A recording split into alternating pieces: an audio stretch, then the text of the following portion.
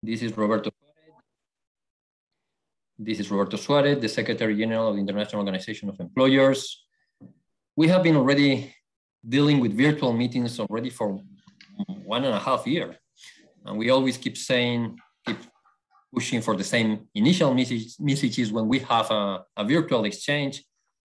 Please keep yourself muted and use the chat function when you want to make any intervention.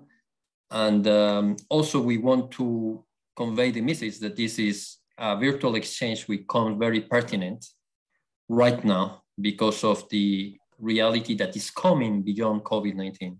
So we already had an exchange on remote work and on telework, and we already have the collaboration, the involvement of different international organizations, and of course ILO, OECD, the WHO. What we wanted is to look now a scenario which has evolved in these 8-9 months, and to see what's the reality after that, and how we can really anticipate the regulations, the policies that are needed to be able to face efficiently the needs of workers. I mean, the concept of workplace is changing, and we already said that before the pandemic. And right now, what we see is that there is no longer a concept of future work. It's the present of work, which make us work remotely from different areas. And we have these hybrid meetings, which also complicate things further. So we have in this exchange important panelists, and I want to thank very much all of them because of their availability, the non-interested collaboration with IOE. First of all, someone who is a very important person in Spain, Francisco Pérez de los Cobos, who was a former president of the Constitutional Court. Also, I have to say that from a personal perspective, is someone who has always been collaborating with me as Roberto, as professional, but also with employers' organizations in many sense. So I want to thank very much him for being able and willing to provide his inputs here. Beyond that, he has developed an important expertise on the telework regulations from a legal angle, when this telework reality was not so extended. So he has a big input to provide us. We also have with us the important representatives with a degree of expertise, which is also what we were looking at from the ILO, the International Organization, and thank you, John Messenger, for being with us. From the World Health Organization, Ivan Ivanov, which is precisely dealing with the occupational health and safety in WHO, and never before the collaboration with WHO, IOE, ILO has been so important, but also important expertise from the OECD. And I want to thank Peter Gall, also dealing with issues related to the future of employment and future reality of remote work, to provide some inputs. We didn't want also to have this exchange without a kind of input from our members. So we brought 2 employee organizations, and we didn't want to spend much time with inputs because we need that. We know that in this new virtual reality, time is of essence. So we brought an important organization in IOE, who is the Unión Industrial Argentina, and Laura Jimenez. She's an expert on, of course, of employment labor relations, but she has been, of course, dealing with the new regulations in Argentina on telework, and it's quite an interesting input. And contrary to what many people think, the reality of telework is not just a reality of developed economies, but also developing economies. And we have a very distinguished representative of our membership in Senegal, and Amidou Diop. Merci beaucoup pour nous rejoindre. So I don't want to take much time on presentations. I just want to tell you that what we expect is to have an interaction with you. Use the chat function. We'll bring the questions to the panelists. We'll have first a presentation by Luis Rodrigo, who together with Rita were the ones working in a report, and I think a very, very interesting report on the reality of the different regulations worldwide, based not just on the information that we got from different international organizations, but also based on the inputs of our members. So with no further delay, I will ask Luis to present us the findings of this report, which is available for everyone. Thank you very much for listening. And Luis, the floor is yours. Thank you very much, Roberto. Let me just ask Elodie to stop sharing her screen so I can share mine. And give you some information on the report that we have produced. Of course, let me start by thanking all our members who have contributed to the preparation of this report by providing us with inputs, with the policy activity that's occurring at their national jurisdictions. And of course, a special thanks go to our colleagues from ACTEMP who were engaging with us in the preparation, providing with interesting comments, data, and especially Magda Bober, who also engaged with the editorial revision of the report. And having said that, let me just tell you how we develop with this report and the overall objective. Because when you look out there in the internet or you research around telework or remote work, you find a wide variety of information, and including the one that has been developed by IOE. As Roberto mentioned, since the beginning of the pandemic, we were deeply engaged into the topic and developed guidance. And there's a lot of guidance out there, data, surveys, and so on. But there was nothing with a specific focus, with a specific emphasis on the business policy implications and policy developments at the global level. So what we did is that we brought together all this information. We took interesting data coming from several sources, from several reports and surveys, including those produced by the OECD and the ILO, of course, comments coming from WHO, and the regulatory activity, as I've mentioned, the regulatory activity that was flagged by the IOE members. And with this, we ended up producing this report with some food for thought and for you all to take a look at all those implications around the topic, and with the overall aim at building on an observatory of remote work regulations. So we've assessed 30 countries regulation plus the EU, and we provided with a analysis and assessment on various implications that deriving from all this legislative activity. And we wanted to of course highlight the future regulatory trends and identify challenges and opportunities for employers, and at the same time to provide 4 concrete policy recommendations. This is a report that intends to be a living document. So we're going to be using our IOE observatory, or better known as our newsletter, to keep on updating all those regulatory developments and policy developments on the topic.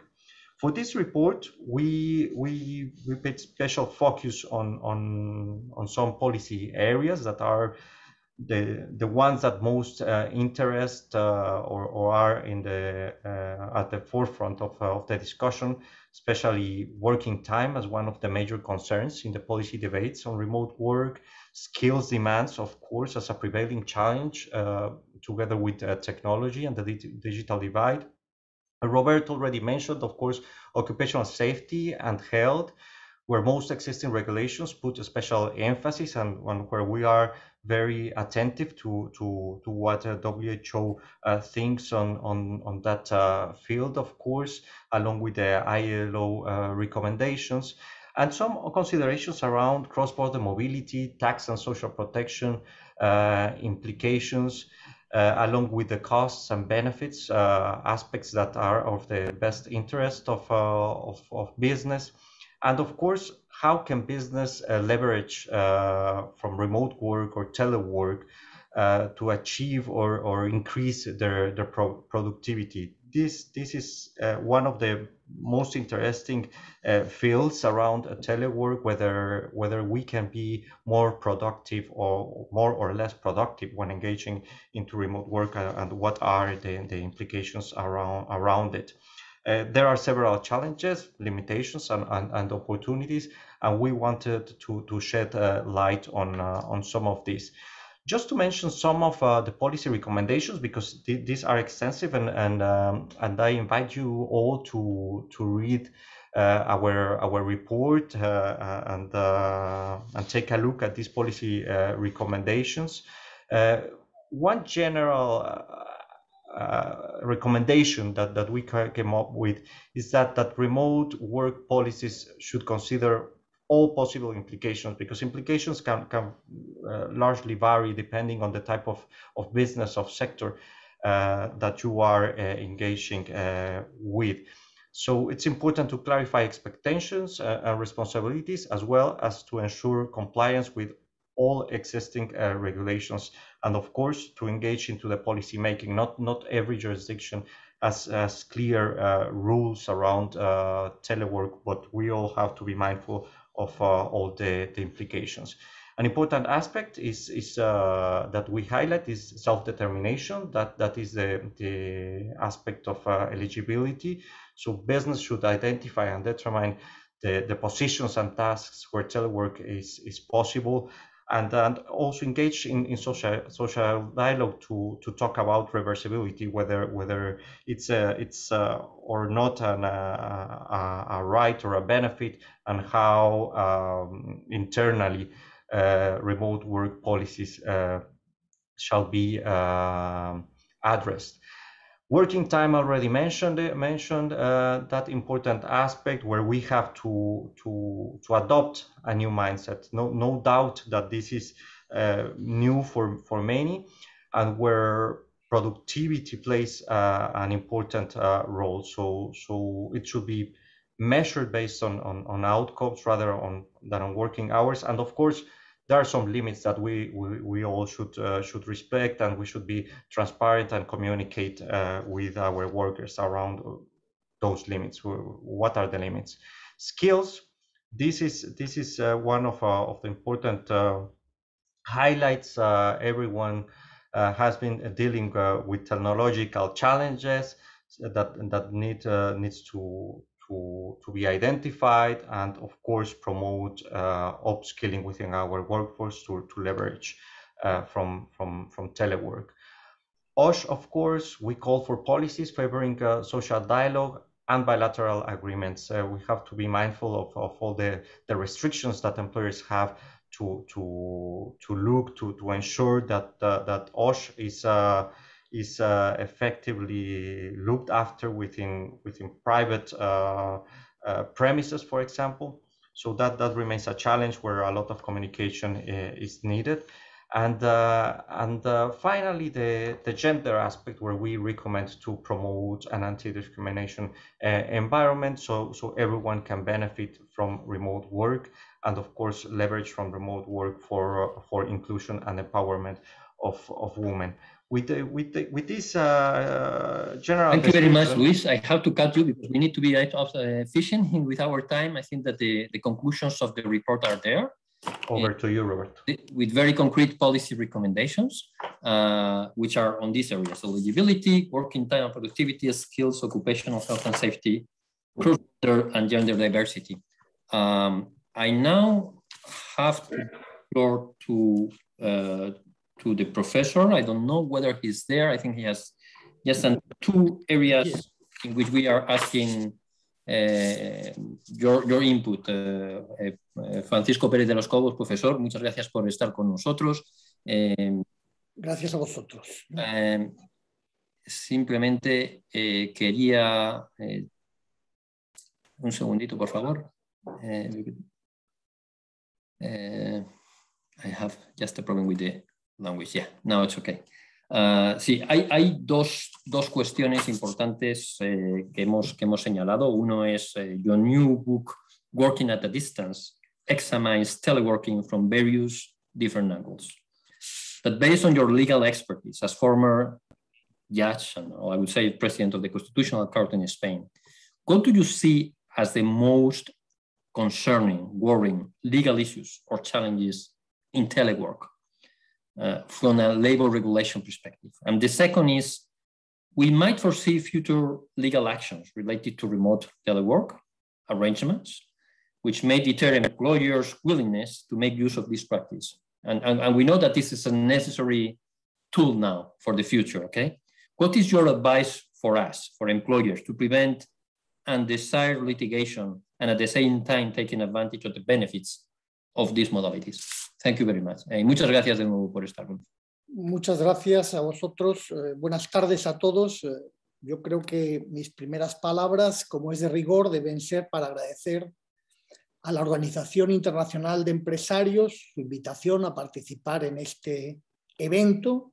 Es para mí un honor compartir este rato con todos ustedes.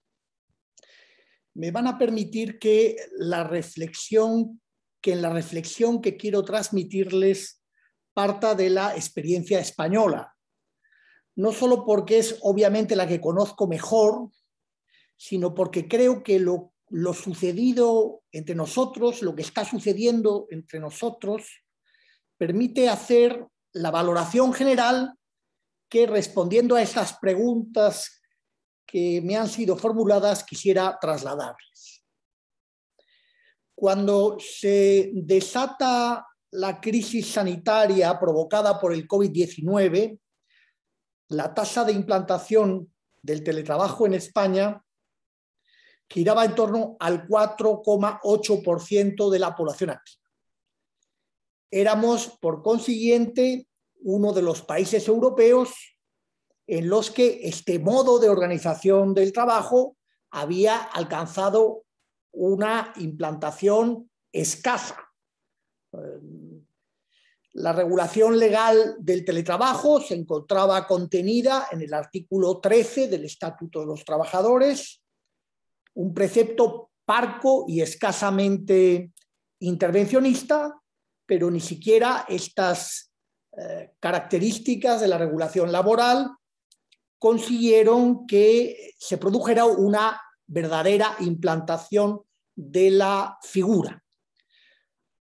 Había, creo, una cultura industrial reacia al teletrabajo que probablemente esté rebrotando ahora.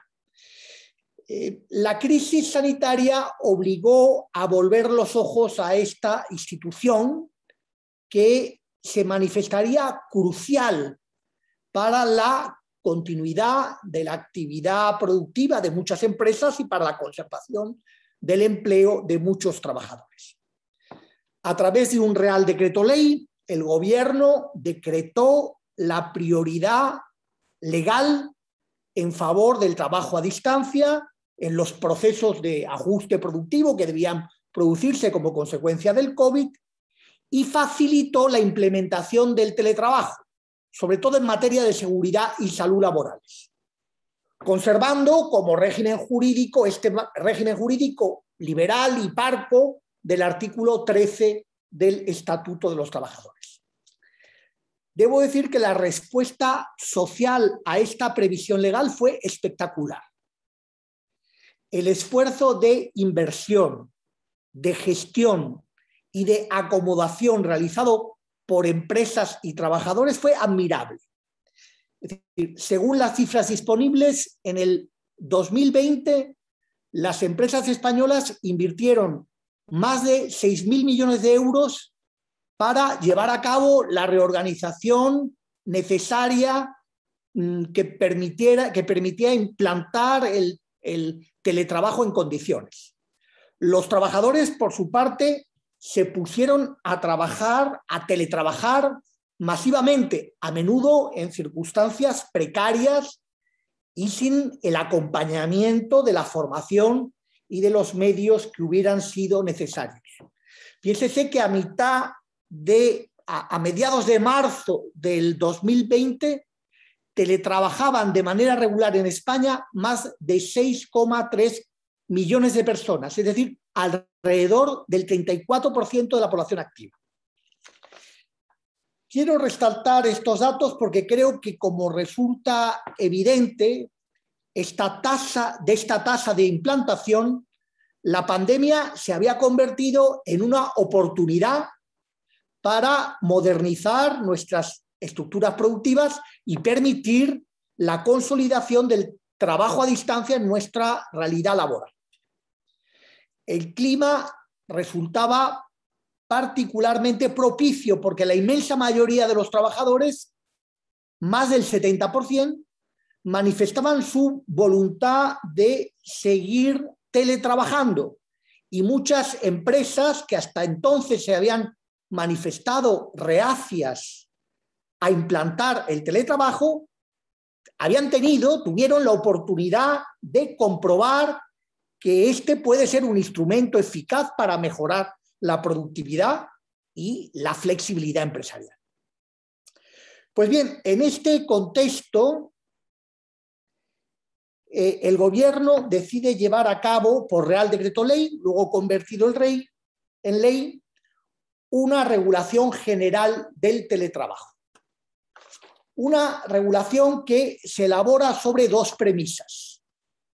La primera es que la nueva regulación no va a ser de aplicación al teletrabajo COVID, es decir, al teletrabajo que se había implantado o que estaba implantado como consecuencia de la pandemia.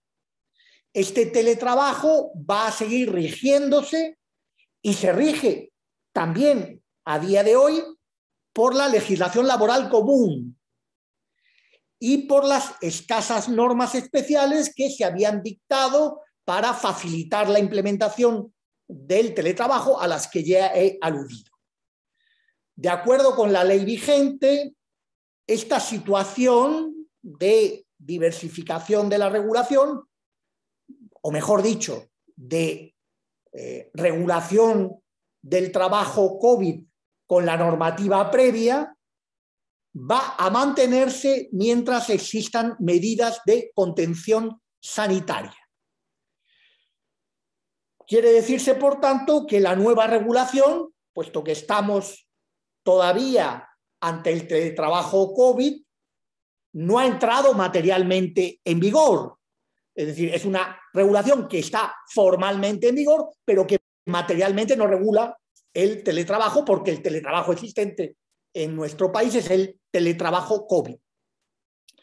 La segunda premisa desde la que se emprende la regulación es que la nueva regulación va a ser una norma especial respecto de la normativa laboral general y común. Es decir, se rompe con lo que había sido la tradición hasta ahora, es decir, el teletrabajo no va a ser un precepto más del Estatuto de los Trabajadores, sino que se dicta una regulación laboral especial que se aparta de la regulación laboral común, introduciendo respecto del teletrabajo novedades que parecen ser una avanzadilla de la reforma laboral que el gobierno desea acometer en los próximos meses, la reforma laboral con carácter general. Al menos así se han presentado algunas de las novedades del teletrabajo. ¿Cuáles son los rasgos definitorios de la nueva normativa? De forma muy esquemática, como podréis imaginar por el tiempo que tengo asignado. El primero es la complejidad regulatoria. De una parte, se deja en un limbo regulatorio a aquellos trabajadores que trabajan a distancia menos del 30% de su jornada, porque estos teletrabajadores quedan excluidos de la regulación legal del teletrabajo. De otra, se somete a los trabajadores, estos sí, regulados por el nuevo régimen legal, a una regulación compleja e insegura. Por ejemplo, en materia de modificación del contrato, la regulación legal se diversifica en función de si el trabajo que realiza en ese momento el trabajador es presencial o a distancia, y si se trata del trabajo a distancia, si la condición de trabajo de que se trate está o no regulada en el acuerdo de trabajo a distancia. Es decir, una complejidad regulatoria, y es solo un ejemplo muy notable. El segundo elemento, la segunda característica, a mi juicio, es la rigidez. Se produce un significativo recorte de los poderes empresariales de dirección y modificación de las condiciones de trabajo. A diferencia de lo que ocurre con la regulación común, en el trabajo a distancia, cualquier modificación de las condiciones contempladas en el acuerdo de trabajo a distancia, aunque concurran causas que puedan justificar la necesidad empresarial de la modificación, requieren el mutuo acuerdo de trabajador y empresario. De suerte que si no hay mutuo acuerdo de trabajador y empresario, el cambio no va a ser posible. A diferencia, insisto, de lo que ocurre con la regulación laboral común. El tercero es su carácter incompleto. La regulación de derechos tan importantes como los de derechos del trabajador a la dotación y mantenimiento de medios y al abono y compensación de gastos es tan parca e insuficiente que es seguro que va a ser fuente de conflictividad judicial. Por poner otro ejemplo, se hablaba antes de la reversibilidad. No se sabe con la ley en la mano si el trabajador tiene o no derecho a la reversibilidad, y el empresario. De otra parte, la norma llama hasta en 22 ocasiones a la autonomía colectiva, lo que significa que sin el concurso de la autonomía colectiva, sencillamente la norma no va a ser practicable. La consecuencia de este escenario legal creado por la reforma es, creo, el que se está produciendo un significativo repliegue del trabajo a distancia, una vuelta paulatina al trabajo presencial, que puede hacer que el impresionante experimento que supuso el teletrabajo COVID quede en buena medida frustrado. Piénsese que aún seguimos bajo las reglas del teletrabajo COVID, es decir, sin que el nuevo régimen legal resulte aplicable, y ya el retorno a la presencialidad resulta muy notable. Según la encuesta de población activa, solo de marzo a julio de este año, 300.000 trabajadores han vuelto al trabajo presencial y la tendencia va en aumento. Vamos a ver, cuando las medidas de contención sanitaria cesen y entre materialmente en vigor la nueva regulación, ¿qué queda de los impresionantes volúmenes de hace solo un año de número de teletrabajadores? Como he señalado, la nueva normativa no es de aplicación a aquellos trabajadores que teletrabajan menos del 30% de su jornada laboral, por lo que la tendencia que parece está imponiéndose es la de un modelo semi-híbrido en el que el trabajador trabaja a distancia no más de un día o día y medio a la semana. De estas formas se consigue evitar la complejidad y las rigideces de la nueva regulación y mantener cierto nivel de trabajo a distancia. Yo creo que la lección que cabe extraer de esta experiencia es que desde el punto de vista empresarial, el teletrabajo requiere una regulación que cumpla básicamente dos requisitos: seguridad jurídica y flexibilidad. Un escenario de incertidumbre desde el punto de vista normativo es disuasorio para las empresas, como también lo es una regulación que haga del teletrabajo una realidad más rígida que la del trabajo presencial, lo que por desgracia va a ser, creo, la realidad española. La ley debe incentivar la modernización de las estructuras productivas, contribuir a la adaptación y no disuadirla. No es sensato, finalmente, pues que la combinación del trabajo presencial y del trabajo a distancia la determine la ley y no las necesidades de las empresas y de los trabajadores que desean teletrabajar. Muchas gracias, es cuanto quería transmitiros. Profesor, ha sido una intervención brillante, muy bien trabajada y valoramos además el... Muchas gracias. En serio, es muy interesante. De hecho, ya hay varias preguntas en el chat de organizaciones empresariales de países en vías de desarrollo que están empezando a ver el problema y lecciones aprendidas derivadas de una regulación que dista de ser eficaz, ¿no?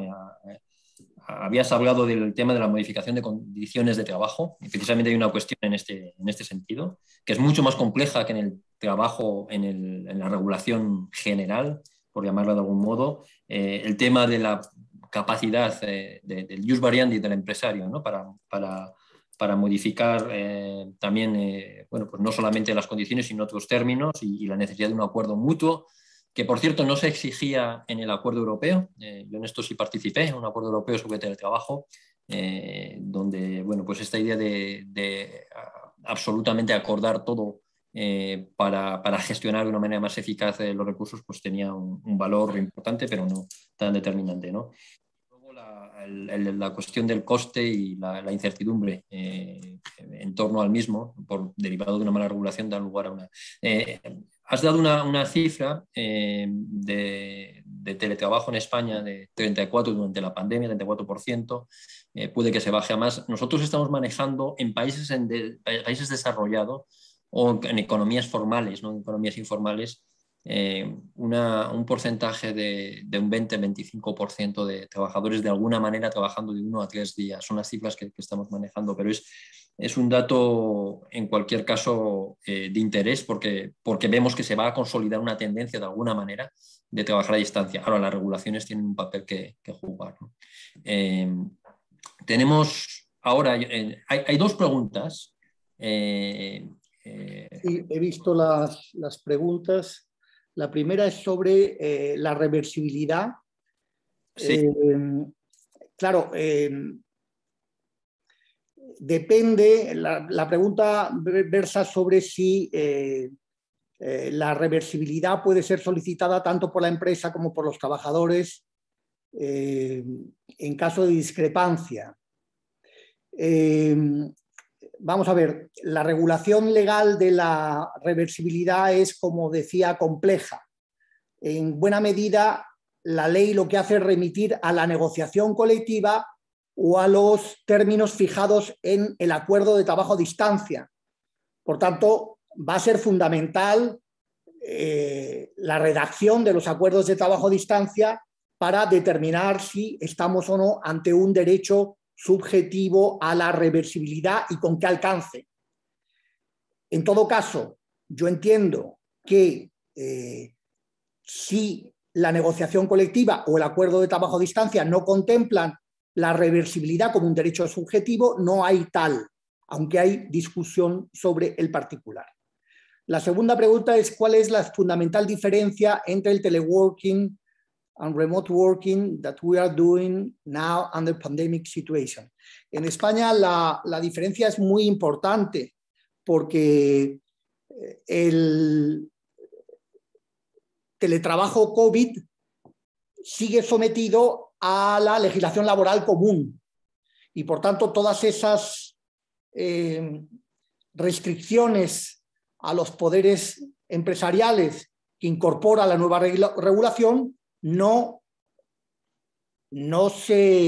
rigen para el teletrabajo COVID. Cuando cese el teletrabajo COVID, que en nuestro caso va a ocurrir cuando cesen las medidas sanitarias de contención sanitaria, dice la norma, en ese supuesto, en ese caso, va a entrar plenamente en vigor la nueva regulación. Muchas gracias. Pues muchas gracias por las 2 respuestas. Si te quedas con nosotros, verás que hay más preguntas que sacaremos luego conforme los demás panelistas también van interviniendo. Apreciamos mucho el tiempo que has dedicado a preparar la intervención y también a estar con nosotros. Solo faltaba. Muchas gracias. Muchas gracias. Por la invitación. Bueno, tenemos con nosotros también a varios representantes. Ya lo anuncié antes. We have John Messenger. John Messenger is the expert on telework from the Working Conditions Department in the ILO. I think he has a high degree of expertise, and also he's quite vocal in his presentation. So John, thank you very much for joining us. We have two questions for you. You have been working during the past 20 years on teleworking. How do you see the future of telework? I mean, what we have been discussing now. I mean, there will be a kind of consolidated trend on telework, also in the regulatory framework. Perhaps you can also answer some of the questions that are in the chat function, also the rigidities, as we see it, the rigidities of the regulations are going to not incentivize the use of a powerful tool for productivity. But at the same time, also we have to preserve rights of the workers. I mean, we are also very much aware of that. So what's the balance there? And those are the two questions more or less that we were asking you. So please feel free. If you can also stick to the time, I would appreciate very much. Okay, muchas gracias, Roberto. Yes, I will do my best to try to address questions. In fact, I saw some that I'm going to address that are just part of my presentation. But I want to start by thanking the IOE for inviting me to participate in this digital conference. I think it's a really good timing for this. It's really, how can I say, it's a key timing because we're just seeing the beginning of a return to the office. I myself am actually back in the office. I only came back to the ILO headquarters office last week. And so I myself am beginning my own personal experiment with the hybrid model, as it's come to be called, or as I've called for a long time, the partial teleworking model. Now, let me turn, so thank you very much. It's an honor to be a participant in this conference. Let me now focus on the two questions that you've given me. I think, first of all, the full impact of COVID-19 on labor markets really remains to be determined. We've certainly seen that with the explosion in cases. Again, some people are calling it a fourth wave of the Delta variant. I just came back from my home country of the US, my home leave, which was from last year. And I will tell you, in certain regions of the US, and particularly the deep South, the Delta variant is exploding. We thought we were behind, the worst was behind us, and now it doesn't look like it is.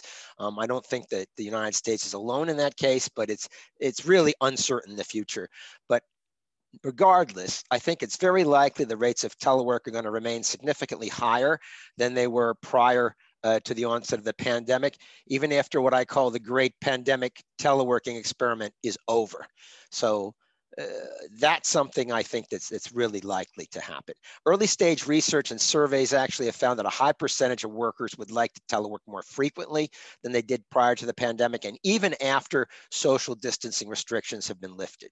Additionally, some workers, I think, have realized now that their jobs can be performed outside of traditional office spaces. Didn't realize that before. And so now they're more comfortable also using the necessary technology. They know they can do it this way. They figured out how to do it this way. Would have been nice to have had some training at the beginning, but now they figured out kind of how to do it. Finally, as I think you've noted, many business leaders, some of whom had previously been resistant to their teams working from home because they didn't know if it was really going to be effective, have now experienced that it can be done successfully. And thus they're supportive of workers teleworking more frequently. But this requires a number of things, which I'll answer more in the response to your second question. But obviously, as I think you've already said, you got to have the necessary digital infrastructure in place. It's costly. It's an absolutely necessary investment. It's something that has to be done. And in those countries where that's been done, you saw much higher rates of teleworking during the pandemic than those countries where that hasn't been done. It needs to be done really everywhere to the extent that that's practical, given the financial limitations. And also, teleworkability of jobs is strongly related to the occupational structure, including in a particular country. And that includes a variety of factors, particularly the skills of the workforce. So appropriate skills are critical.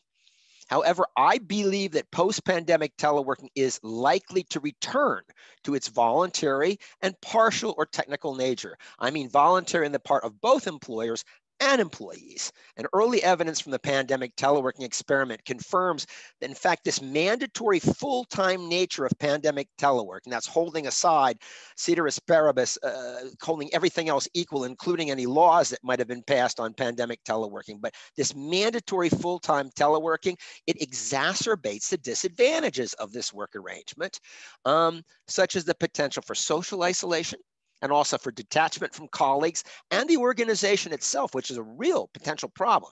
It also exacerbates ergonomic issues because a lot of people don't have proper ergonomic equipment in their home offices. It also tends to exacerbate gender inequalities and challenges for women. And it's particularly the case with mandatory full-time teleworking in the context of school and child facility closures. Childcare facility, no schools, no childcare facilities, and you're trying to do paid work and manage your children and maybe homeschool them at the same time. It's almost impossible to do all these things simultaneously. It's really crazy. But that's what people have been asked to do. And it's amazing, frankly, how well that's worked for both the employer and the employee, given that nobody was trained in how to do this. Very few people were trained before the pandemic. In fact, telework, I think in many respects was underdeveloped prior to the pandemic. It was underdeveloped in practice, but also in policy at national level and also at organizational level. Very few companies prior to the pandemic, other than really large ones, had teleworking policies. Very few countries had them. Regulations, there were almost no laws or regulations of any kind on telework outside the EU, even fewer on the right to disconnect, which of course is to preserve rest periods for workers. That's a fancy term, right to disconnect, but all it means is rest periods for teleworkers. It's the same concept. And as telework policy and law develop in the future to catch up with practice, I think developing these frameworks should help improve working conditions, even when mandatory full-time telework is used in other critical situations. But it now appears to me post-pandemic teleworking is going to likely involve a hybrid or blended form of teleworking. That is, working part of the time in the office and part of the time remotely, what I've called partial teleworking. In fact, this so-called hybrid model of teleworking has been shown to be the best approach for maximizing its benefits and minimizing its drawbacks, such as in the report that the ILO did. I was the lead author for the ILO with the European Foundation for Improvement of Living and Working Conditions back in 2017. And this mandatory full-time form of teleworking, I hope and I believe it should really only be used in exceptional circumstances, such as the current pandemic or other pandemics, epidemics, and possibly for natural disasters as well, such as was done in Japan at the time of the aftermath of the great Japanese earthquake. So that's my response to your first question, sir. Now, your second question about how to ensure equal treatment opportunities for both remote and on-site workers. Well, I think this is something we're going to have to work through together, because I think as a result of the pandemic experience, that experiment I talked about, it's going to be necessary to figure out how to promote decent and productive telework for a much larger portion of the workforce than used this work arrangement prior to the pandemic. And during the next very uncertain period, as we feel our way along to reopening, workers, employers, and governments are going to have to adapt to a new way of living and working. And that's going to require, frankly, new behaviors and new norms. It's going to be a challenge, I think, for all of us. The ILO's telework guide, which I developed for the ILO, teleworking during the COVID-19 pandemic and beyond, a practical guide, is just that. It's practical, it's practice focused. It's about concrete recommendations regarding effective teleworking practices. It's focused on 8 key areas, a number of which you've mentioned and other speakers have mentioned so far, and I'm sure will be mentioned in the future, that these key 8 areas affect both employee well-being and the performance of individuals and teams. They're key for both. They are working time and work organization, performance management, digitalization, communications, occupational safety and health, legal and contractual implications, training, and work-life balance. Implementing these recommendations with a small r, obviously it's nothing formally adopted by the ILO, they're my recommendations, but they'll help to make the remote working experience, I think, as similar as possible to the office experience. I think that should be the goal. Try to make the remote work experience as close as possible to the office experience, and that in turn will help to promote equal treatment and opportunities for both remote and on-site workers. And in fact, the hybrid model, the nature of hybrid work itself helps promote equal treatment and opportunities for both remote and on-site workers, because you're working in both places, just like I am now. I'm 50% at home, I'm 50% in the office, I'm going back and forth, and I'm just getting started on it. But by definition, almost, it helps to equalize treatment and opportunities for workers, because you work in both places. You're both. You're not a remote worker or an office worker, you're both. And finally, and in conclusion, I think it's essential to ensure the social partners play a central role in drawing out the lessons learned from the pandemic teleworking experiment and applying them to revise existing laws, regulations, and policies at all levels, or if necessary, to develop new ones for this new situation. And that together they can help make teleworking a true win-win arrangement benefiting both workers and employers in private enterprises as well as public sector organizations. Thank you very much. Thank you to you, John. I think it has been an excellent intervention and also very passionate, I have to say. I would have one question for you. Yes, of course. Tricky question. Okay, they're almost all tricky. They're almost all tricky. Science fiction, but I'm not going to raise now because we are running out of time. Just think about that. Sometimes regulations are restricted, so restricted that they are killing, and I want to use this word, killing opportunities of teleworking for workers and employers. So what not to do? And that's what I want you to think. What not to do when you apply new regulations or new, okay? I know that it's tricky for the ILO because we know well the history, but I think it's important that we provide guidance on what not to do, what not to regulate, and how counterproductive that can be. Okay, just think about that if you don't mind. Okay, because you just think about it. You don't want to respond to it right now. Okay, Peter, thank you very much for joining us. There are two items for you: productivity and telework. I mean, you have been dealing with that, how that can increase, but at the same time, what are the risks? I mean, in terms of creativity and innovation, it's not always easy. I mean, when you are working at home to be so creative, than where you are at the office when you have a kind of team building perspective, which also fresh your thinking, your interaction with others. So thank you very much for your time again.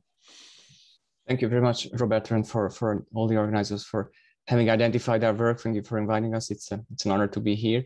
And it's a challenge to talk after such a distinguished expert in a topic like John. We are new to this topic. The OECD, of course, tried to address this issue as the pandemic started, and our work is an example of that. So I'm looking at it from the productivity side. In the Global Forum on Productivity, we prepared an early response to the telework by putting forward some of the key challenges, both from a worker and the managerial point of view. As John also said, these two aspects are critical, and also to give some guidance to policymakers.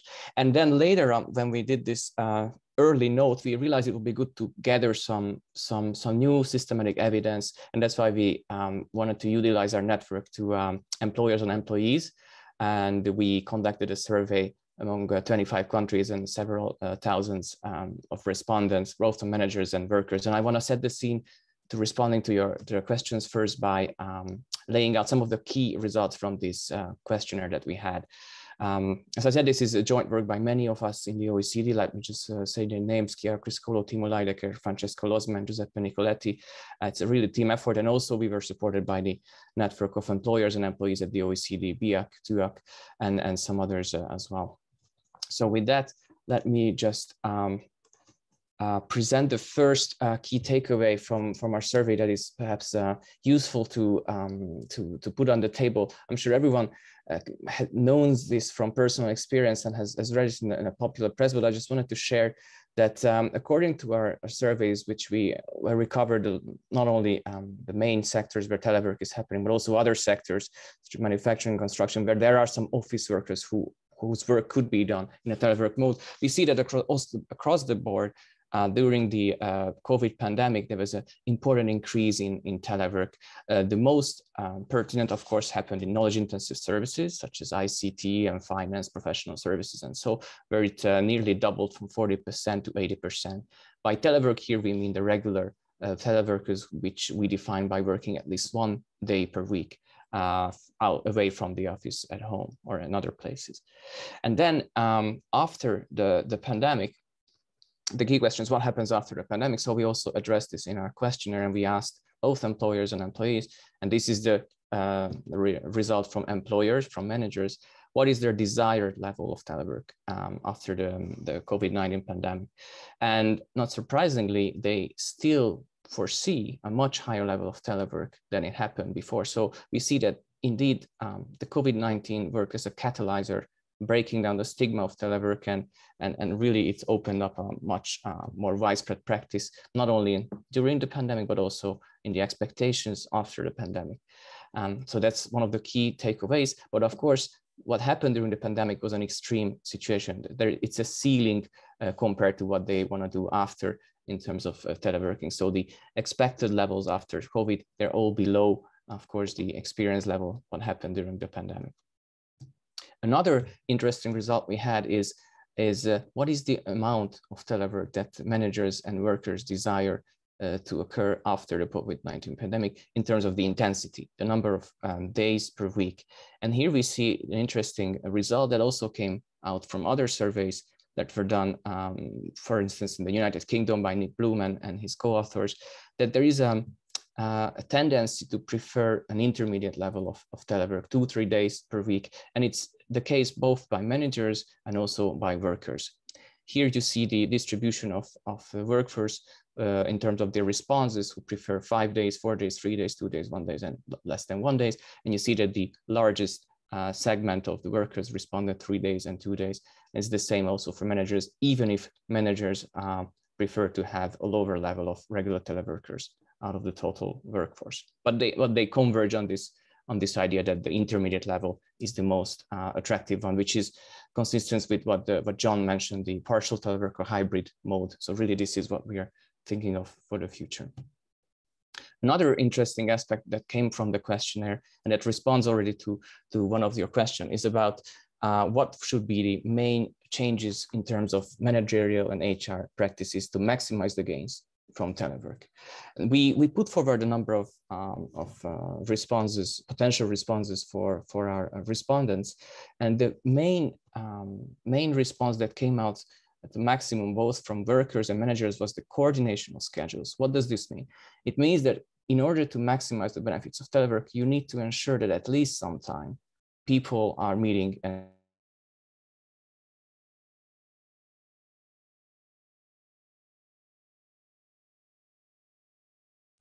I think we are losing Peter. Peter, can you hear us?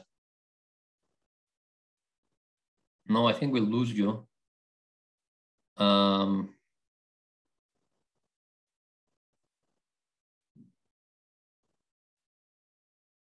Is that all right? I think, Peter, we cannot hear you. Let's try someone to call him. I don't know, Luis, Elodie, and meanwhile we go to another speaker. Peter? Okay, so let's do the following.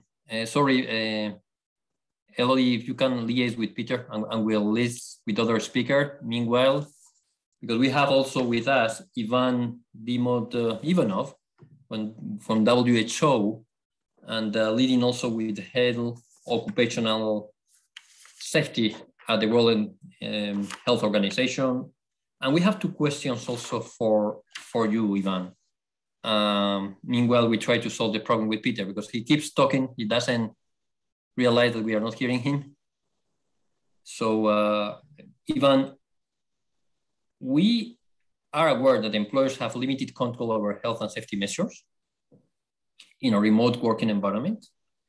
What should be the approach of policymakers towards securing a health and safety environment at the workplace for remote workers? That's the main question. I mean, this is always a tricky area, health and safety at the workplace when the workplace is remotely, and especially when it's your home, okay? So I don't know whether you can provide us your input. Meanwhile, I will ask Elodie and Luis to deal with the issue that we have with Peter, and we'll come back to him so that he can finish his presentation. So thank you, Ivan. Yes, thank you, Roberto, and my pleasure to be again with you, and thank you for inviting WHO to this meeting. We are, as you know, we are working with the ILO to develop a technical brief on healthy and safe teleworking, and I was very anxious actually to attend this meeting and to hear the discussion and what are the issues at stake. So with regards to the control of employers, yes, it is true, employers do not have a control over the homes of people and do not have control over the community, but the employers do have control over the equipment, over the workstation that people use for teleworking. And they do have control on the way the work is organized, on the way the tasks are distributed, on the way of management, on the communication. So they do have a lot of opportunities.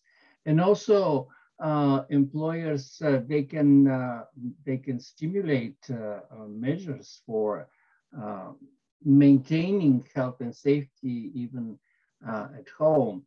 Like many companies have policies for smoke-free workplaces, and it is possible for an employer to say that the workers are expected to maintain that behavior also while they're working from home. Please don't smoke on their desks. At least don't show up with a cigarette in a video conference, let alone smoking marijuana or engaging in consumption of alcohol during working hours. But also WHO has issued guidelines on housing and health that provide also a lot of recommendations on how healthy housing can be organized.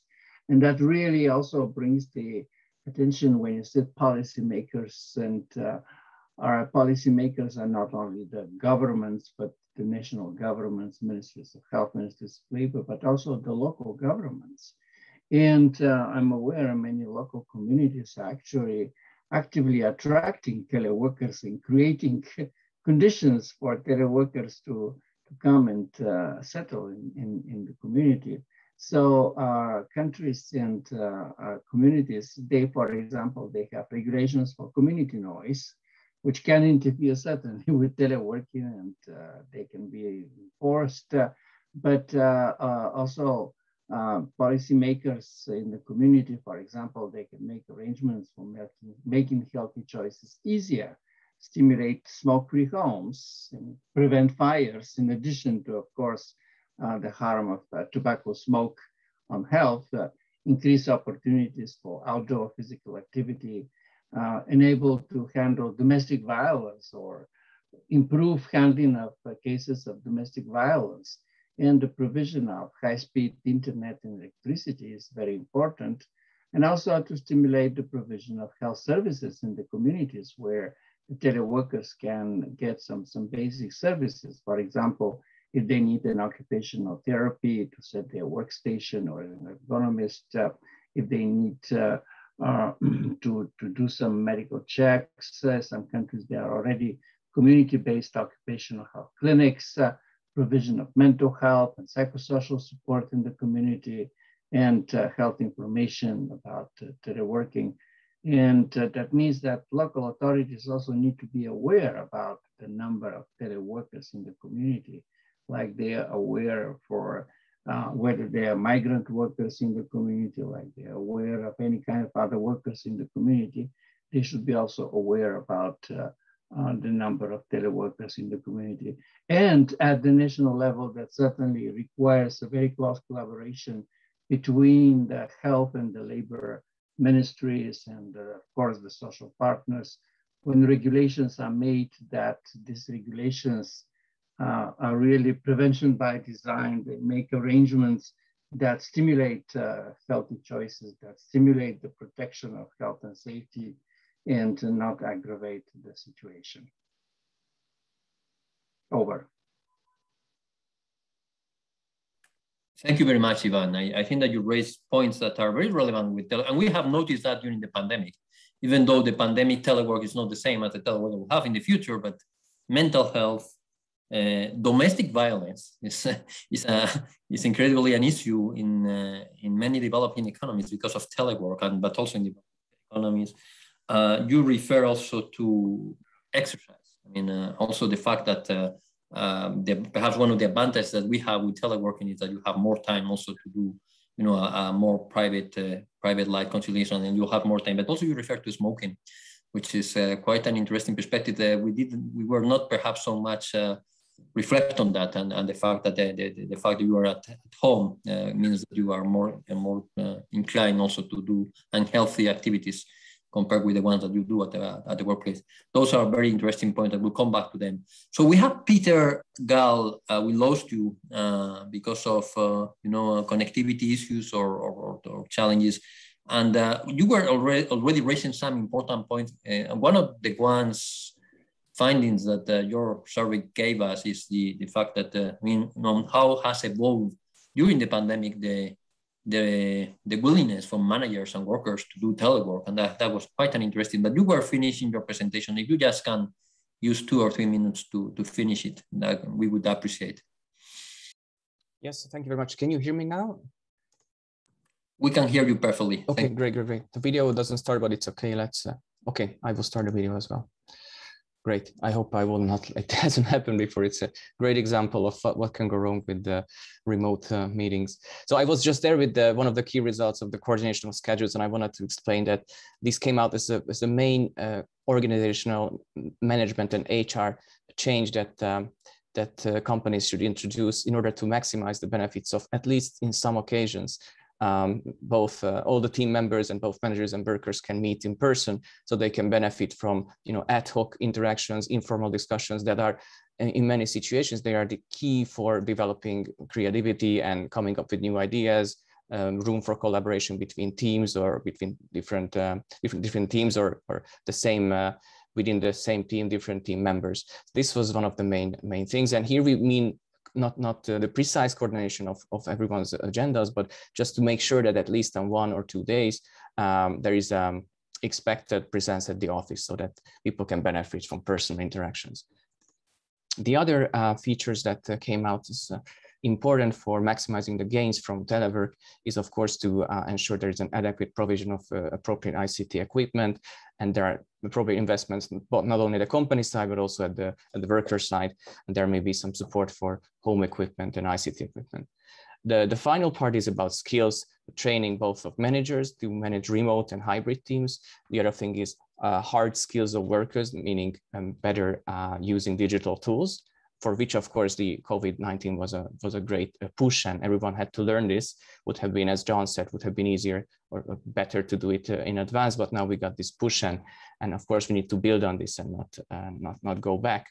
And the third thing is the soft skill aspects to really help people who were not used to work independently to be able to do so now, and also for managers to be able to manage people who were not used to work independently, but now they to do it and coordinate remotely and sometimes on site. And the final point I wanted to just show is that, interestingly, managers were more passive when it came to the future desired steps to maximize telework gains. There were a much larger percentage of them who responded that no changes should be introduced than for workers. And there are further results from our survey on our website. But let me come to the policy point of view. So far we discussed the managers and workers, and now I want to tackle the issue of policy makers. And here we came up with a three-pronged approach. Of course, it has many areas, but we want to group them around 3 areas. One is enable, second is empower, the third is protect. And what do we mean by here? It's very similar to what John mentioned, but structured in a bit different manner. So the first is enable. Enable workers and companies who wish to do telework to do so. And it has, of course, the infrastructure element, ICT equipment that I mentioned, to facilitate the investments in these and to ensure that broadband internet connection is reached not only to urban areas, but to rural areas. And the second is, of course, childcare, which would help with the gender aspect of enabling telework, so that women can and voluntary work either at the office or at home, so that women can choose more freely if there is childcare available. The other is culture, so that managers and workers and team leaders are used to have such a corporate culture when they trust the employees, they trust the digital tools. And one thing that can actually support this is to introduce digital public services, which also increase the trust in digital tools more generally. For instance, here in France, we see a great development in a lot of areas and digital services, and this could also increase the trust of all users of such services, and that can be transmitted to the workplace. And the second group of areas is to empower not only workers, but also managers. It comes back to the training that I mentioned, online training, lifelong learning.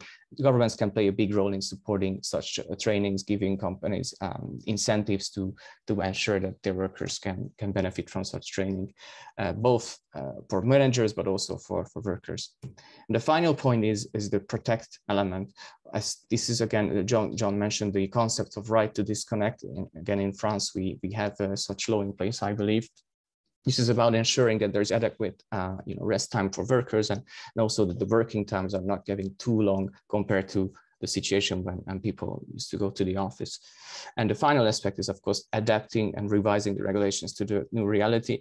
And this is a critical and challenging issue that need to be dealt with in the context of a social dialogue with all partners, employers and employees alike, of how to adjust the health insurance and the safety regulations to the situation where not all the work week is carried out in the office. With that, I want to close this presentation, and I think I addressed most of the questions with this, but if you have more.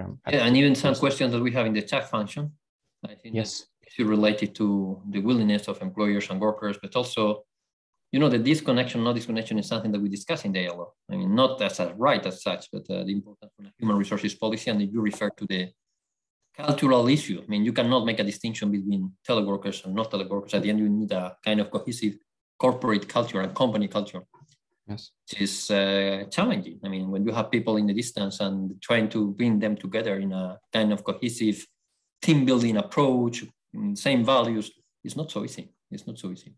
So let's go now to our members, and we have selected two important federations. One, and you'll see that the approach is completely different. And I will turn into French. And nous avons Monsieur Diop. Monsieur Diop, c'est le secrétaire général du Conseil national du patronat du Sénégal. And Senegal has publié récemment un document, une recherche sur les défis des employeurs dans le téléwork, dans le télétravail. Mais cela dit, il faut dire que le niveau de connexion, le niveau d'infrastructure dans des pays en voie de développement avec une informalité grande n'est pas le même. C'est-à-dire avoir une politique de téléwork, de travail à distance en France n'a rien à voir avec ce qu'on peut faire en Sénégal pour beaucoup de raisons. Alors, nous voudrions mettre sur le point cet élément dans la discussion, de manière que Amidou, tu peux nous donner aussi cette perspective d'une fédération d'un pays en voie de développement et avec une informalité grande. Merci de ton temps et ton engagement avec nous. Je vous remercie de me donner la parole. Tout d'abord, nos félicitations à notre secrétaire général, Roberto, pour l'initiative de cette conférence, et également nos remerciements à Thème pour son précieux concours à la réalisation de notre publication que nous avons intitulée « L'œil ouvert des employeurs sur le télétravail au Sénégal, enjeux et perspectives ». Alors, je dois dire que nous avons engagé très tôt des travaux approfondis sur l'impact de la Covid dans nos entreprises, car premièrement, le virus avait engendré des fractures économiques, financières et sociales au niveau national. Et deuxièmement, le virus s'était introduit dans les relations contractuelles et l'organisation du travail en milieu professionnel, avec des conséquences majeures dans la gouvernance de nos entreprises. En conséquence, de nombreuses entreprises avaient eu recours au télétravail afin de procéder à des ajustements sociaux et de flexibilité au travail, indispensables d'une part pour la continuité de leurs activités et d'autre part, bien entendu, pour la protection sanitaire des travailleurs. Il a été ainsi noté que le travail a été mis en pratique sans aucun avenant au contrat de travail, sans formalisme et également ni encadrement. Cette pandémie sanitaire venait tout simplement de révéler l'existence d'un vide juridique et réglementaire dans notre législation du travail. Dès lors, il était de notre responsabilité d'avoir une vision prospective des nouveaux rapports contractuels employeurs et travailleurs en prenant en compte les mutations technologiques et l'évolution de la transformation digitale. Ainsi, si je peux dire, la première difficulté à laquelle nous nous sommes heurtés porte sur la définition du télétravail. Qu'est-ce qu'on dit? Est-ce qu'il fallait dire travail à domicile, travail à distance? Nous avons dit non. La définition du télétravail devait être plus précise. Et nous avons retenu comme définition toute prestation de travail effectuée totalement ou en partie hors des locaux de l'entreprise sur un lieu de travail bien déterminé et en utilisant les technologies de l'information et de la communication. Ce qui signifie que le choix du télétravail peut se faire en dehors du domicile et que le travail à distance devait se faire obligatoirement, bien entendu, en utilisant les technologies de l'information et de la communication.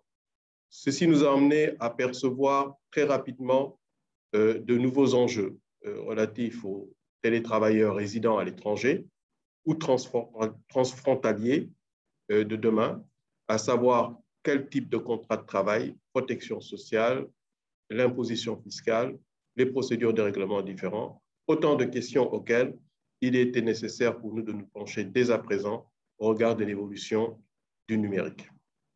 Ensuite, il nous fallait une réponse à la question qui a pris l'initiative de mise au télétravail dans les entreprises. Et là, nous avons noté que l'introduction du télétravail a été faite dans la grande majorité des entreprises sur la base d'une consultation et d'un volontariat. L'initiative de mise au télétravail a été prise par l'employeur dans les 2/3 des cas, le tiers restant venant des autres responsables des directions de l'entreprise. Cependant, et c'est important, il n'y a eu aucune proposition de la part des syndicats de travailleurs et des délégués du personnel. Puis à la question, quels sont les secteurs d'activité et les postes mis au télétravail? Il s'est agi principalement des secteurs des services, hein, donc les banques, les assurances, le numérique, le commerce, la formation et les professions libérales.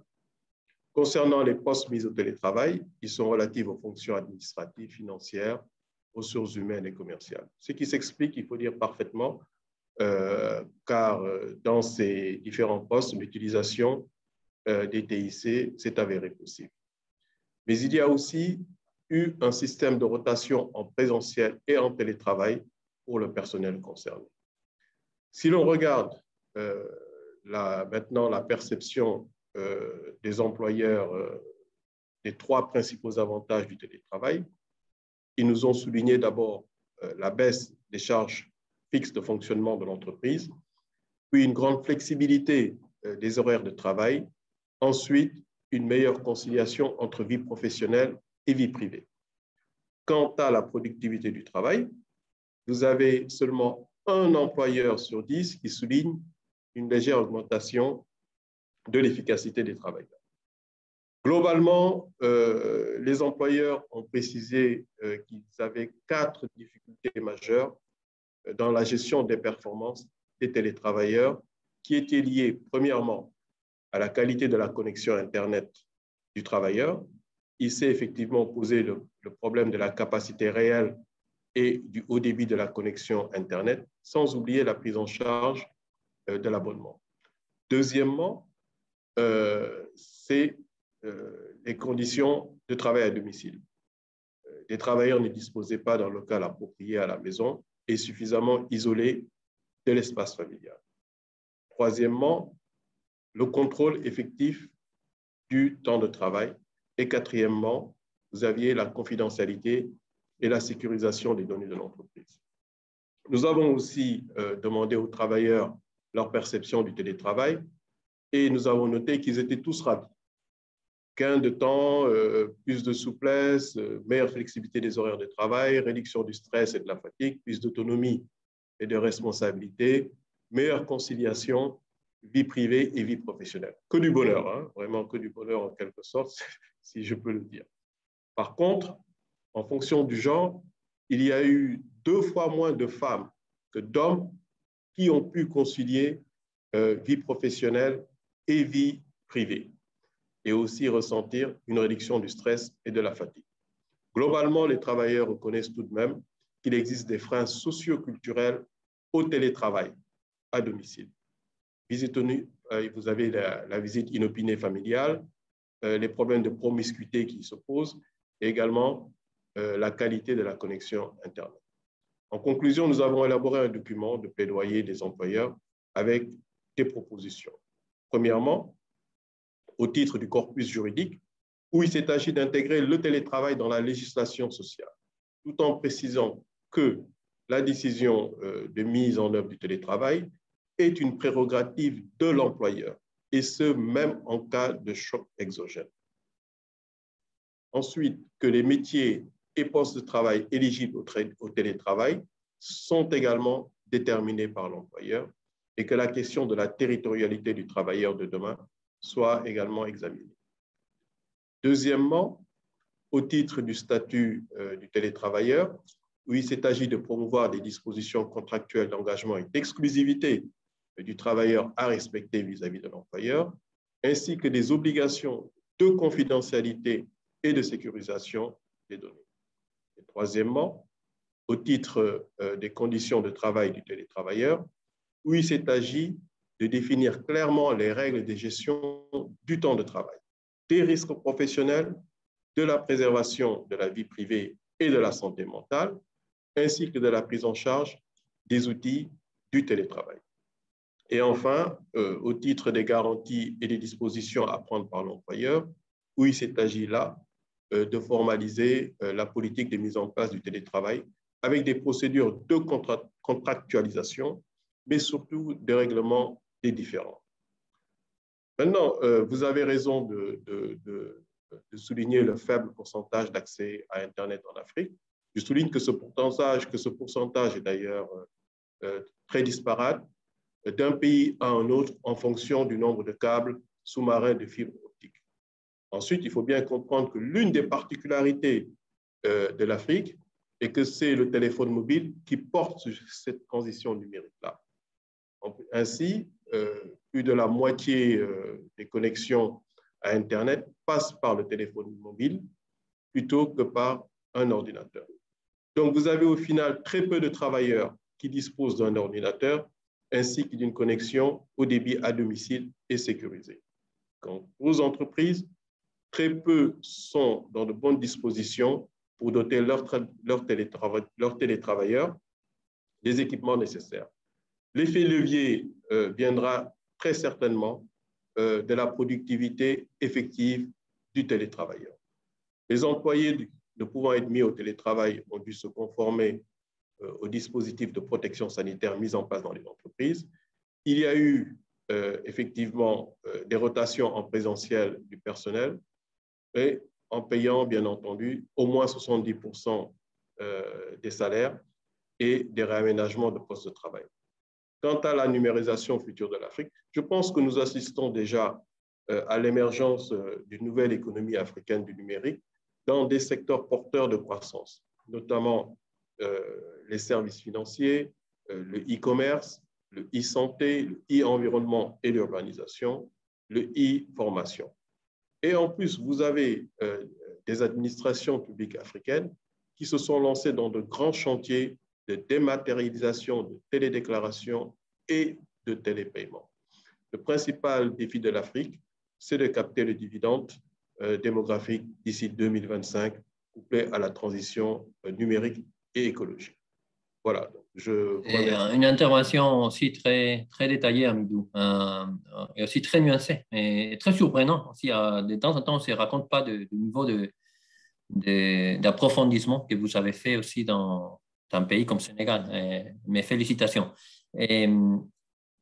Laura, no te deberíamos haber dejado la última. Eso es una cosa que además es un tema importante para nosotros, el balance de género en nuestros paneles. Es algo además que llevamos muy en serio nosotros. Un país como Argentina, con tantos también contrastes, pero también tan desarrollado en algunos aspectos. ¿Cómo está gestionando la realidad de teletrabajo y cómo una organización tan importante como la Unión Industrial Argentina lo está gestionando, ¿no? Sabemos que ha habido nuevas regulaciones y nuevas iniciativas, ¿no? Si lo puedes hacer de la manera más breve posible, porque luego habrá preguntas, te lo agradecemos muchísimo. Muchas gracias, Roberto. Permitime sumarme a las felicitaciones al equipo de OIE por el informe publicado hoy y reiterar mi agradecimiento por permitirme participar junto a estos destacados colegas. Para mí es un honor y creo que han ilustrado cuestiones muy pertinentes. En la Unión Industrial Argentina veníamos investigando y trabajando sobre el trabajo remoto conectado desde hace muchos años, mucho antes incluso de la pandemia, y habíamos participado en instancias de diálogo nacional para discutir iniciativas regulatorias, y hasta podemos decir que contábamos con cierto consenso doctrinal en cuanto a varios principios que deberían regir el teletrabajo, pero era un consenso entre especialistas o un consenso entre ciertos sectores, ¿no? Y en el 2020 este panorama cambió. En primer lugar, porque con motivo de las restricciones sanitarias, el teletrabajo dejó de ser excepcional, dejó de ser incluso un beneficio para algunos trabajadores, y se convirtió en una herramienta que permitió asegurar la continuidad de muchas empresas y muchos sectores productivos, incluso los servicios públicos de justicia, de educación y algunas prestaciones de salud. En este escenario tuvimos que discutir una nueva regulación con nuevos actores que no estaban previamente involucrados en la discusión, y tuvimos un debate en el Congreso de la Nación que se dio en tiempos excepcionales, con actores excepcionales, pero que tenía que producir una norma eficiente para regular el mercado de trabajo a largo plazo, y eso supuso algunos desafíos. Primero, para acceder a participar y a dialogar con el Poder Legislativo, y segundo, para poder comunicar algunas de estas experiencias de cómo funcionaba en la práctica el trabajo remoto, y de cómo se organiza el trabajo en algunas ramas de la industria que lo venían aplicando.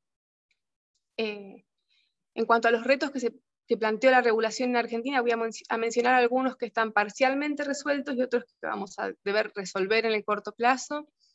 El primero fue la entrada en vigencia de la norma frente a la situación de emergencia. Se dio una situación similar a la de España.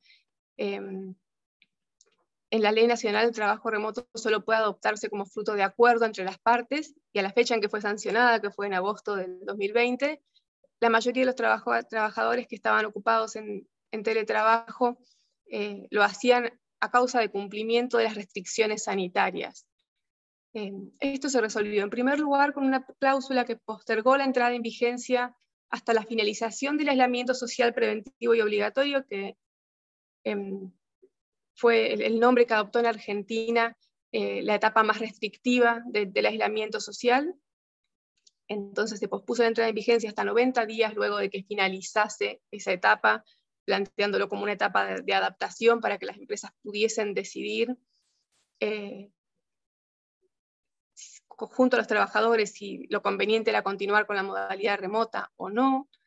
Pero seguidamente, y atendiendo a que empezamos a entender mejor este carácter dinámico de las etapas de prevención sanitaria, se dictó una resolución que aclaraba que en ningún caso estas restricciones sanitarias podían suplir la voluntad de las partes. Aunque hubiésemos pasado ya etapas de restricciones generales, nos encontramos con muchas restricciones por protocolos sanitarios o de prevención por periodos breves de tiempo que obligaban de nuevo a los trabajadores a funcionar en forma remota, o incluso a trabajar en estas modalidades mixtas que mencionábamos recién.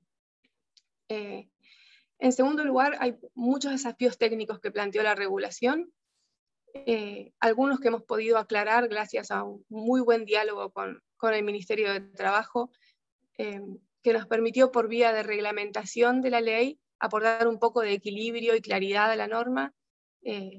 Especialmente quiero mencionar la importancia de establecer plazos y requisitos objetivos para ejercer el derecho de reversión.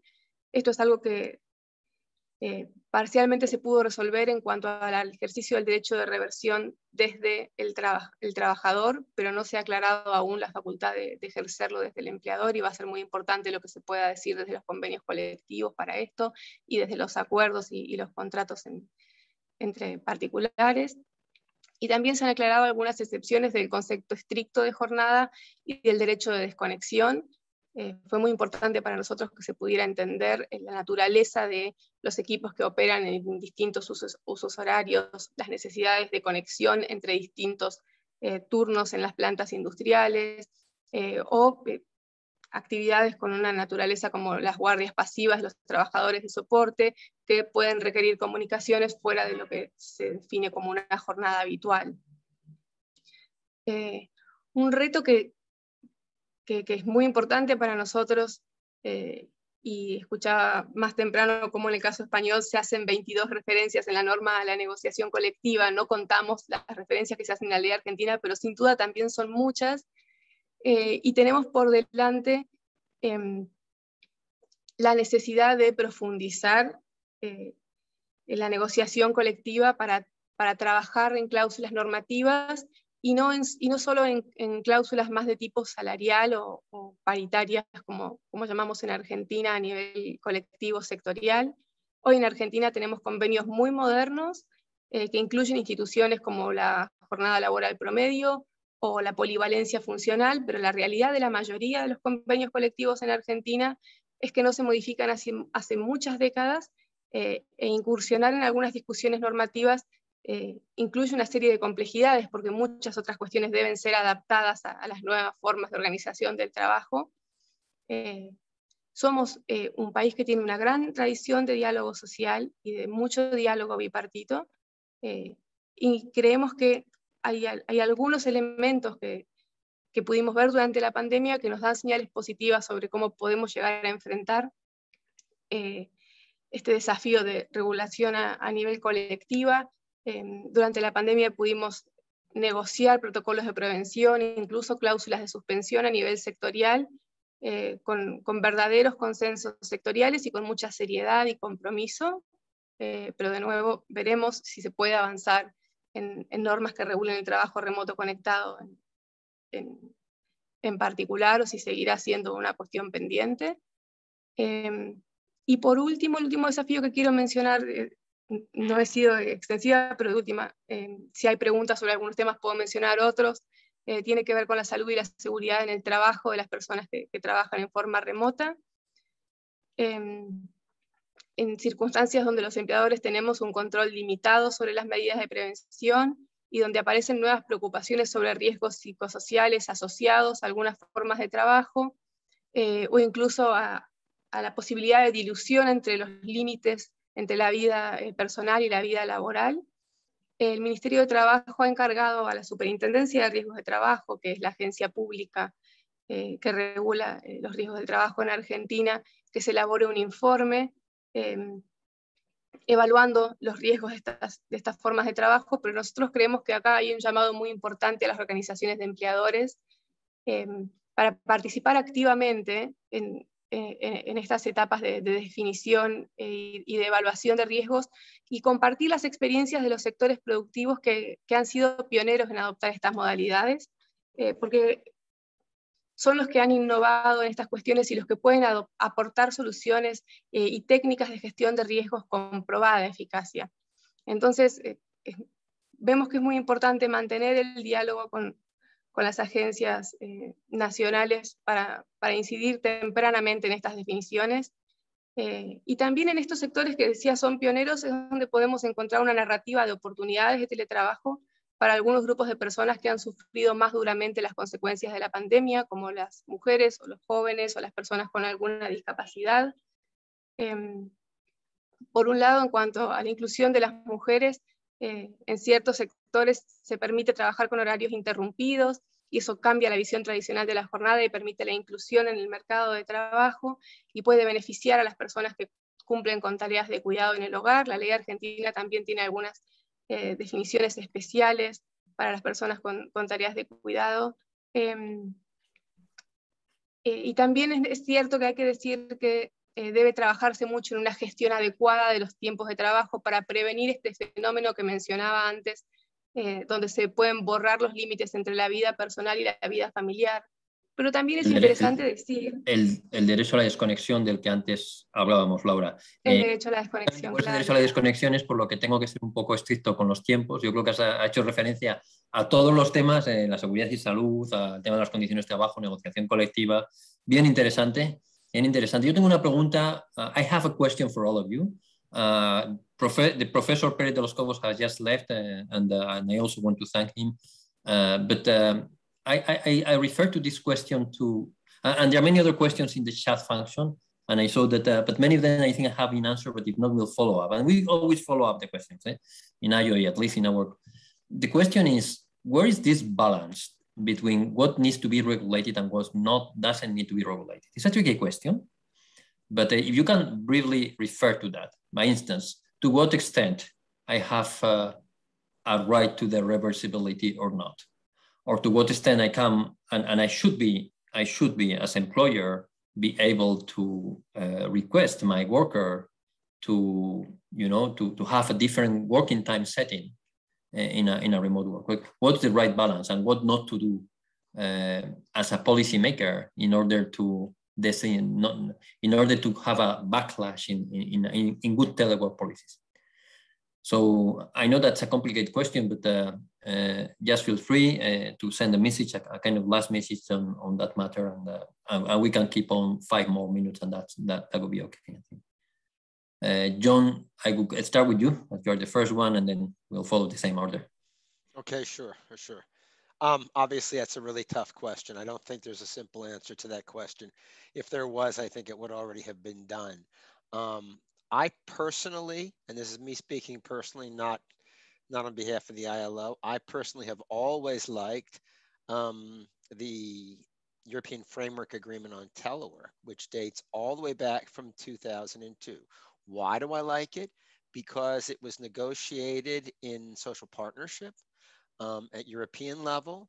And I have to say, and this is my personal opinion, that it stood the test of time in ways, frankly, that a lot of agreements don't stand the test of time. Because one of the reasons I think is because it was structured enough that it provided pretty strong guidance on what the key elements are. And I don't have time to go into all those key elements, but I'm sure you know very well what it contains. And many of those same elements are in the guide I developed for the ILO. It's not an accident because that was an inspiration. It's been an inspiration for my work. But I personally like the idea to the extent that you have social partners. You don't always have representative social partners to negotiate this, to do this and provide an overall framework. That's great. If not, I think it's important for the government to provide an overall framework. I like the idea of a more flexible framework. That doesn't mean the wild, wild west. That doesn't mean do whatever the hell you want, but a framework, solid framework, which provides specific guidance, but at the same time leaves the details to be worked out at a sectoral level or at organizational level as needed. And I say organizational level because this isn't only the private sector, this public sector organizations too.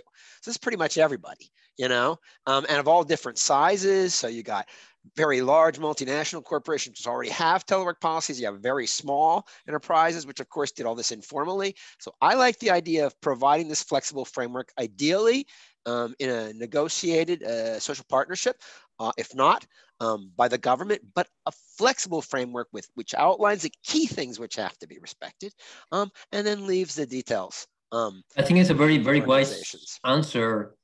And also the music that you are playing is quite good for, I really like, I have to say, I was in the negotiating table in the European framework, by the way. Oh, I didn't know that.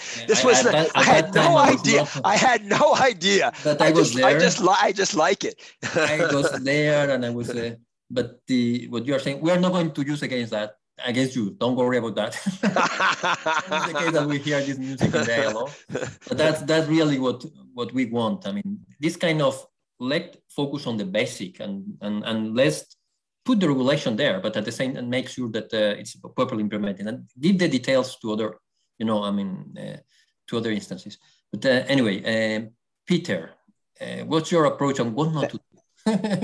Yes, now it's very, very hard to add something new to the difficult question because John already gave I think the best answer possible in my view. If I just bring in one aspect to this, because obviously I think we agree that it's good to bring about regulation at the government level that is negotiated and agreed upon with all the social partners, employer side, employee side. This is what we have been hearing from the survey from both groups, that they want to be part of the creation of new laws and regulations that adapt to the situation. That's fully agreed on. Just one extra thing I wanted to bring in is that probably the bargaining power of different players plays a key role in determining, okay, is it going to be more telework in some sectors, or it's going to be more, so it's going to be more what the employees want or more what the employers want. It's going to be a relationship that's played out on the labor market, the bargaining power. So governments should probably pay attention to the fact if the bargaining power of one player is too strong or too weak.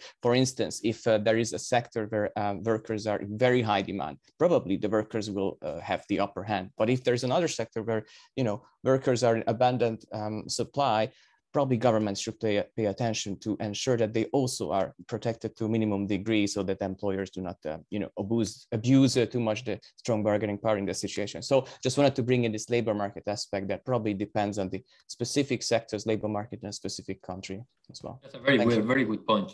And we have a question for Farouk, our member in Bangladesh. He's saying, in the manufacturing sector, how are you going to implement telework policy? It will depend, and also you'll have to find also this balance, which is much more detailed. Ivan, what's your advice not to do? So, what not to regulate is certainly you cannot regulate individual behavior, but you can regulate obligations, and the same obligations the workers they have in the office, they should have them also at home, as the employer has the obligations to provide equipment, machines, instructions. So the workers also have the obligations to comply with the health and safety rules. And in the terms of teleworking, even there, they can take even more obligations to do some self-checks and to do some self-things with support of employer. Make sure they don't set the things in fire, that they have electrical safety, that they set up their machines properly and their workplaces properly with support and the advice of the employer. One of my first experience with telework discussions was already in 2000, 2002, because labor inspectors were requiring to a big multinational to oblige their workers to have extinguishers in their homes.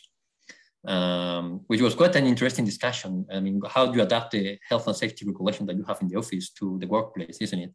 And also in working time, you cannot have the same. But as you're right, in terms of principles, we should apply the same logic to the workplace and in terms of regulated and non-regulated. But there's also too many cables. An apartment next door got burned because of too many cables because of teleworking. Yeah, it's true. It's true. Amidou, d'après ton expérience, et tenant compte qu'ici on n'a pas votre gouvernement, qu'est-ce qu'on ne doit pas faire?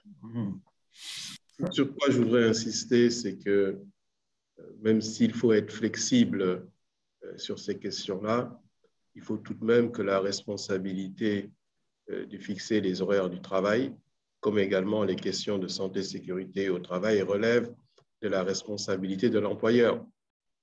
Et ça, ça ne devrait pas être négociable.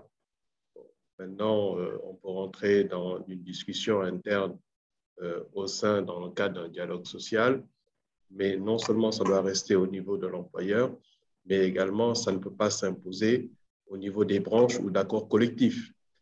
Cas par cas, ces questions devraient être réglées, comme également l'employeur aura également comme obligation de respecter la durée horaire normale du travail, ça c'est une obligation qu'il a, et également de respecter le droit de la déconnexion du travailleur. Je pense que c'est un peu comme ça que j'aborderai cette question-là. Flexibilité, mais également que tout soit bien normé en quelque sorte. Je pense que c'est les points auxquels faisait référence le professeur, c'est-à-dire la capacité d'organisation de temps de travail.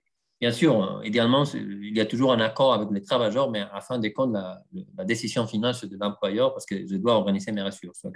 Ça, c'est un point essentiel. Les horaires, etc. Parce que tu as besoin aussi d'une disponibilité des travailleurs, à fin de compte, même si le travail à distance. Laura, ¿qué no se debe hacer desde el punto de vista de regulación? Es la última palabra, puedes decir. Yo lo diría al revés, ¿qué se debe hacer?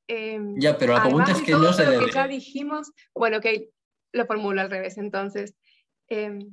Para mí es muy importante reconocer esta naturaleza mixta, este híbrido que vemos que es el que más están buscando las empresas, lo que más parece funcionar en muchos aspectos, y es algo que no se hizo en la ley argentina, y lo que no se debe hacer es limitar esta posibilidad de adaptación y de ir definiendo cómo va a ser esta modalidad de trabajo remoto, híbrido o mixto en el tiempo. Así que no limitar las capacidades organizativas de los empleadores ni la posibilidad de renegociar las condiciones de estos contratos de trabajo.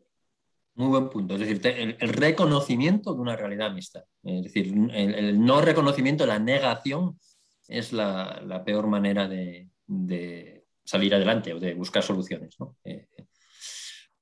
Thank you so much. We have many questions here. I want to thank all of you for joining us, for having this exchange.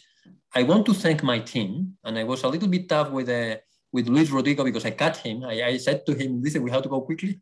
But he was making the presentation of the findings that we did. So I really highly recommend all participants to read through the findings. It's not just the finding, it's also, you can see the different regulations in different countries.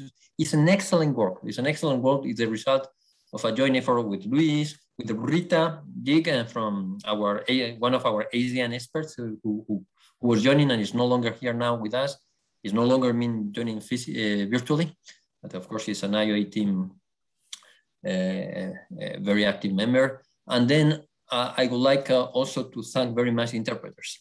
They have done a really very good work. And I have to say that I was listening to in French and in Spanish. I like to do that also for many. It's an excellent work. Of course, Elodie, thank you so much always for being there and helping us with this technical support. We'll keep in touch. The document we have produced is a live document, and we'll be receiving more input from all of you and engaging with the ILO, with OECD, with WHO. I think that we are more and more, we are closer, and of course with our members. Amadou, Laura, incredible to have you with us. Have a good day and disconnect. Muchas gracias. Thank you very much. Thank you. Chao. Muchas gracias a todos. Hasta luego.